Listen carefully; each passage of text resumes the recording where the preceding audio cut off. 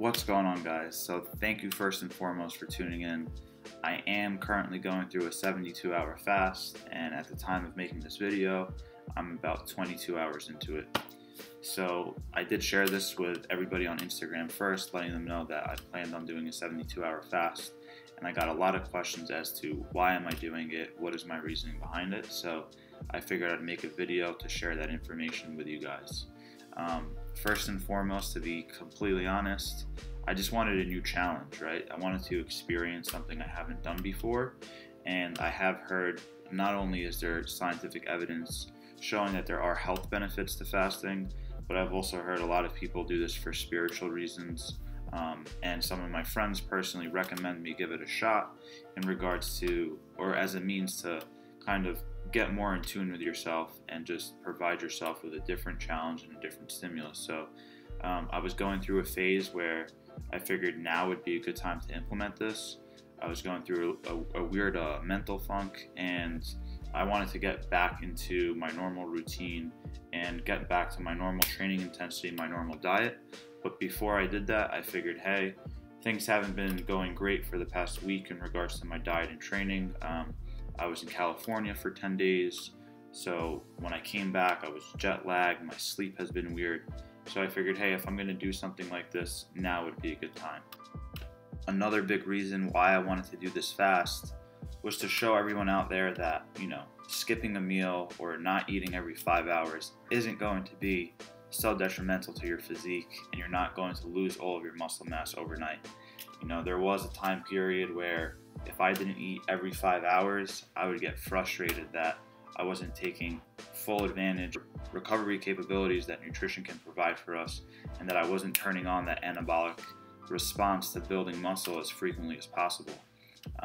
Now, with time, I totally understand that in the grand scheme of things, I always want to optimize my recovery, always want to optimize my nutrition. But over a 3-day period, my physique isn't going to wither away. I'm not going to lose all this muscle mass. So, skipping just one meal sure isn't going to have such a negative effect if I'm doing this for 3 whole days, right? A lot of us have a really bad relationship with food, or an emotional kind of connect where we feel like we have to eat X amount of times per day, or we need to eat X amount of grams of protein per day in order to not wither away. And although these can be ways to optimize your nutrition, it's really important to understand that, like I said, missing one meal or skipping one workout isn't the end of the world. And a lot of times, us as bodybuilders, we have a all or nothing kind of approach. And I'm just trying to step away from that mentally, at least for a brief time period, right? So I started off this fast by getting a DEXA scan this morning. I'm going to show you footage for that, and I use that as a baseline measurement. It does measure lean body mass. Now, although in 3 days when I'm done with this fast, that lean body mass is going to go down the next time I get a DEXA scan, I understand that the majority of the lean body mass decline that we're going to see is due to muscle glycogen and even liver glycogen, right? So I'm going to be losing a lot of water weight, and that's going to come up as lean body mass loss. However, I'm not going to be training, so I'm not going to be breaking down muscle tissue. I'm not going to do anything too physically strenuous during the 72-hour fast.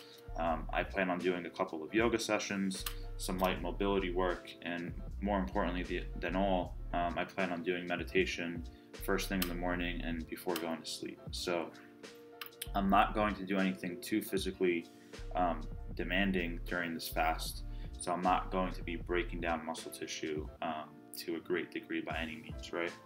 So I see a lot of people, they're doing 10,000 calorie challenges and food challenges, so I figured, why don't I do a 0 calorie challenge for 3 days straight? Another cool thing about that is once I am done with this 3-day fast, I'm going to be in dietary ketosis since I haven't consumed any carbohydrates or glucose during that time period. And from there, I'm actually going to experience something I've never experienced in my life, and I'm going to utilize a ketogenic diet for anywhere between like 4 to 7 days. I just want to see how it feels in regards to cognitive function, how I feel in regards to physical performance. Once I start that ketogenic diet on Wednesday of this week, I am going to get back to my normal weight training routine. So it's going to be interesting to see how I feel while utilizing the ketogenic diet.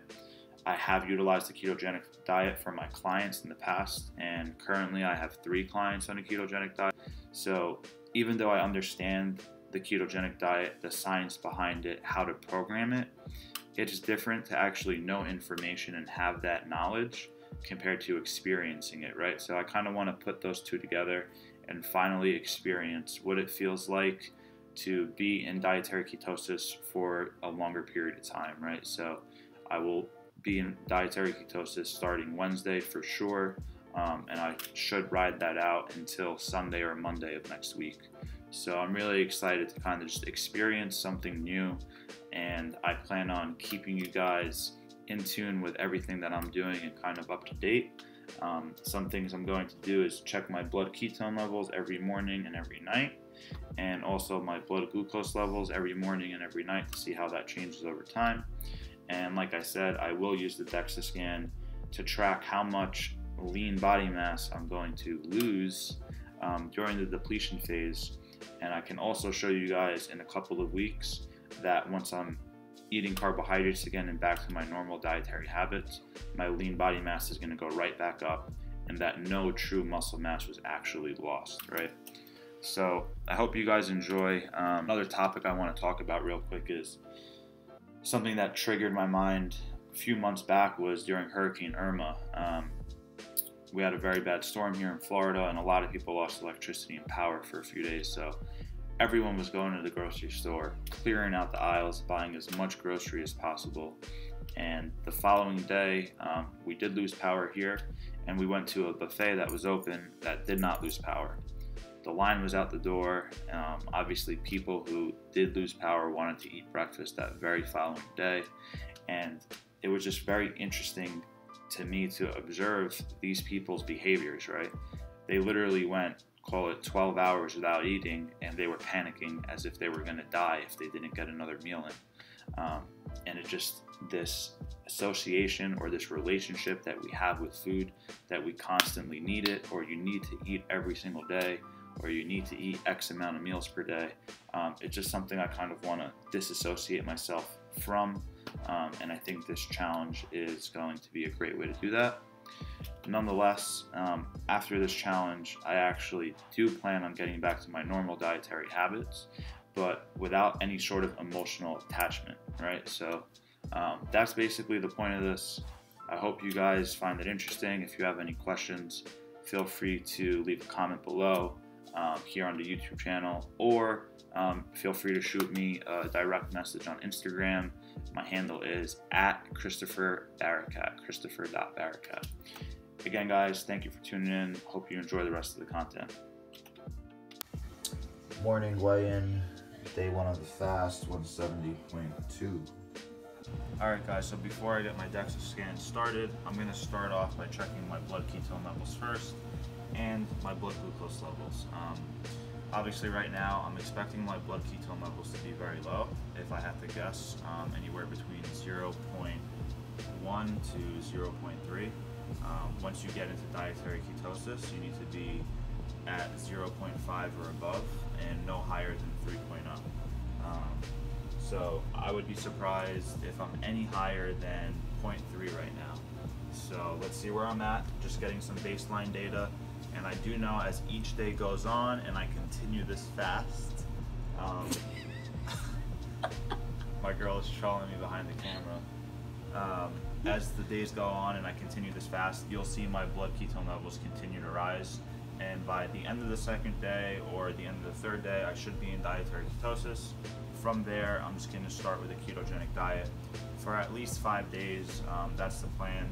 We are going away this weekend though, and I'm going to have to be on a keto diet while going out to eat. So it'll be like a lot of vegetables with fatty fish or meat, and I have to refrain myself from eating carbohydrates over the weekend while we're away. So she's probably not going to be happy about that. But yeah, let's get started with this blood ketone test. So it's very similar to how people check their blood glucose levels. but the strips are way more expensive. So you can get 100 strips for blood glucose for the same price that you can only get 10 strips for blood ketones. First things first, I'm going to do this.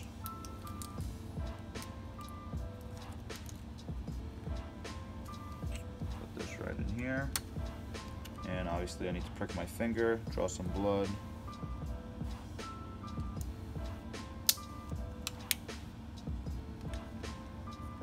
So in 10 seconds we'll get a reading there. And I might check my blood glucose levels at the same exact time, kill two birds with one stone. So like I said, I was expecting to be 0.1 or 0.3, right in that range. I'm at 0.2 right now. Tomorrow might be slightly higher as I start depleting my glycogen in my liver and my muscle cells. And then definitely by the third day, I should be above 0.5. Now let's see what I would get if I test my blood glucose levels. And what's the difference between ketone levels and blood glucose levels? So you're literally measuring two different things, right? Glucose you get from carbohydrates and sugar, and ketones you get when you start breaking down fatty acids. The cool thing about ketones is a lot of people think your brain can only utilize glucose as an energy source, but that's not true at all. Your brain can actually utilize ketones for energy as well. So just because someone's on a ketogenic diet, does that mean that they've reached ketosis? If they're doing it correctly for a long period of time, absolutely. If they're doing it incorrectly, which unfortunately many people do, they aren't in dietary ketosis and they basically feel like crap. What a lot of people do when they do the ketogenic diet the wrong way, they usually consume too much protein and not enough fat. And what happens is your body starts converting over the amino acids from the protein that you're eating and converts it over to glucose.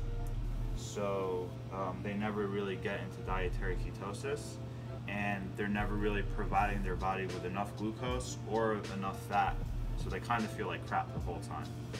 So when you're doing the ketogenic diet, you need your fats to be at least, you know, 65 to 70% of your diet. I think I got it, guys. Yep. So right now, my blood glucose levels are at 98. It's pretty good resting glucose levels. I'm actually surprised it's not slightly lower than that. But perhaps my body's tapping into those glycogen stores, like I previously said. So as the days go on, that number is going to get lower and lower, and my blood ketone level is going to get higher and higher. I hope you guys learned something. Stay tuned. I do want to document the next 2 to 3 days of doing this, and then even get some content while I'm actually utilizing the ketogenic diet. The main reason I am going to try the ketogenic diet just for 5 days, maybe 7 days, is because I do prescribe it for my clients once in a while. And even though it's not something that I currently need at this moment, I think it would make me a better coach to actually experience it. So I hope you guys find that interesting, and thank you for tuning in. Time to get this DEXA scan done. Alright guys, so last time I DEXA scanned, I was 172 pounds. Today I'm 170.2, so weight dropped just a little bit, nothing too significant. I do think that I might be slightly leaner and have more lean body mass right now, just because the last 8 weeks or so of training has been much better than it was before my previous DEXA scan. So we'll see what the results are. The main reason I'm doing this is actually to document how much lean body mass I'm going to essentially lose while doing this fast. A lot of people mistake lean body mass for muscle mass, and even though I am fasting for 3 days, I don't expect to lose any muscle at all. However, the results of the DEXA scan are going to show a reduction in lean body mass, and that's because I'm going to be losing a lot of water weight from my glycogen stores in my muscle cells and in my liver. I'll be fully depleted by the end of the fast. So we'll see what happens. Just quick slide scan.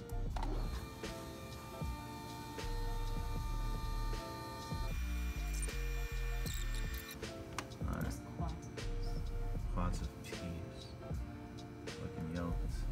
It says my body fat percent right now is 9.2, which it is lower than last time.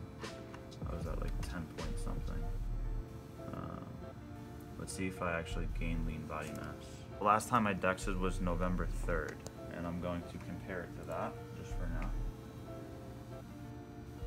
I was in a really bad place, guys, mentally, physically. Training sucked. Yeah, a lot of things. Let's see.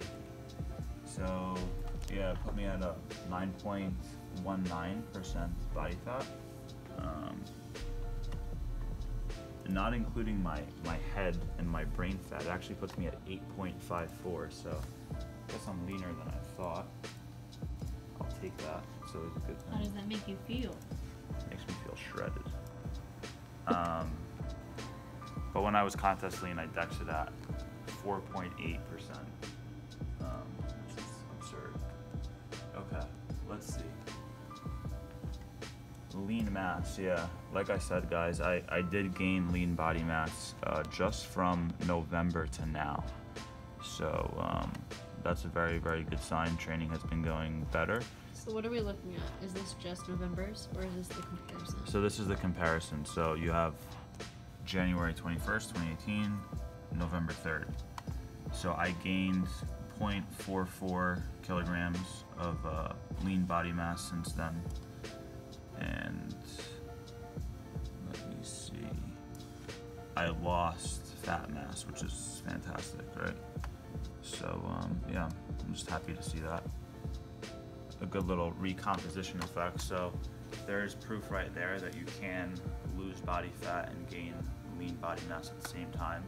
A lot of people think that that's impossible or you can't do that.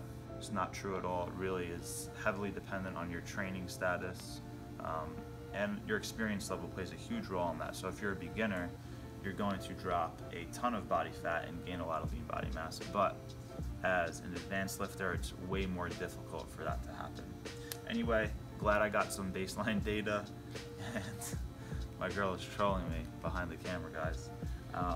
Glad I got some baseline data. I'll kind of keep you guys in tune and up to date with everything that's going on over the next 3 days while I'm fasting, and then as I get into the ketogenic diet, and then even afterwards. So what I'm expecting is going to happen is my lean body mass is going to significantly drop, like I said, because I'm losing all my glycogen stores and all my a lot of water weight. So from there, after the ketogenic diet, I might do something interesting and do a really high carb refeed day, a very high carb day, to kind of recompensate and refill out those glycogen stores, and you'll be able to see how much lean body mass changes via DEXA scan. Hope you guys enjoyed. Stay tuned, more content to come. Look at that smile. So Look annoying. at that smile. Yeah, it's all getting cut. No, it's not. This will be part of the bloopers. Yeah, right. All right, let's roll.